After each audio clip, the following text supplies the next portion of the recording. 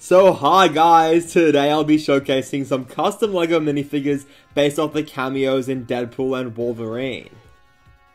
First up we have Gambit. I don't know how long I've been waiting for this. Woo, I'm about to make a name for myself here.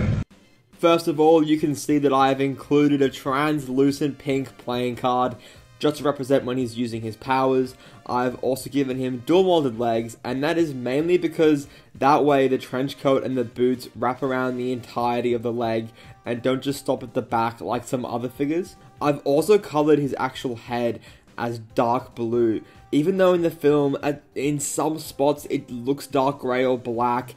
In the behind the scenes pictures, it is most definitely dark blue, so I'm glad that I went for that color choice. Plus, it's a bit more vibrant.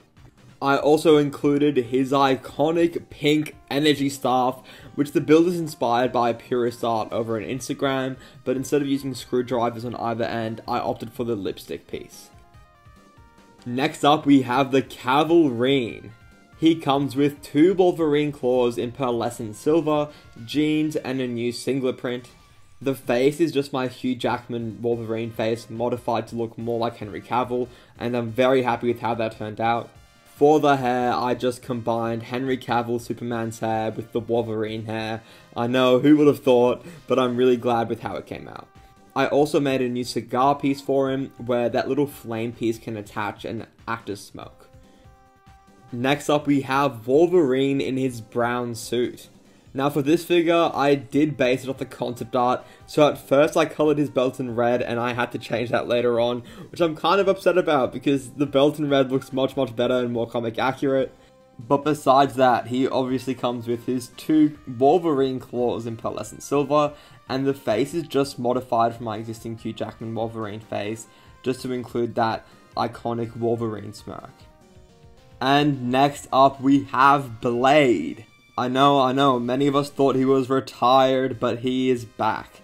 Now in terms of the figure, I have given him a gunmetal grey torso with dual molded arms and dual molded legs. He also obviously comes with a blade, but unfortunately the sword isn't the same that it was in the first 3 Blade movies, so I did opt for this machete, which is more accurate to the shape we see in Deadpool 3.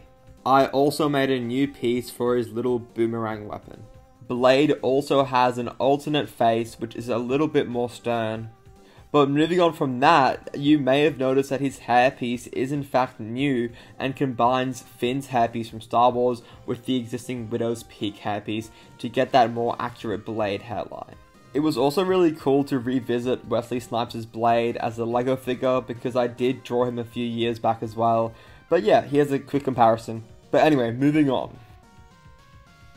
Next up we have the Age of Apocalypse variant of Logan. This one is honestly one of my favourites just because of how different the colours are compared to the rest of the Wolverines. I also gave him a new hairpiece which honestly just combined a bunch of existing hairpieces because nothing was really capturing the feral nature of his hair. He also comes with a translucent green bottle of alcohol and 2 dual molded arms, one of which is missing a hand to represent that stub he has. And last but not least, we have my favourite of the bunch, and that is Short Wolverine.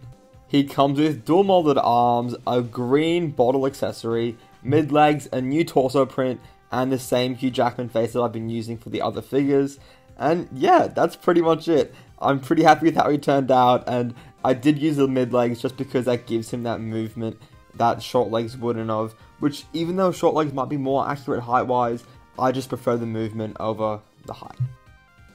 Unfortunately, that is it for today, but thank you guys so much for watching, and please feel free to comment down below what you guys want to see from me next, because I am taking suggestions, and what you might comment might be the next video, so keep a lookout, subscribe, stay tuned, and thank you guys so much. See ya.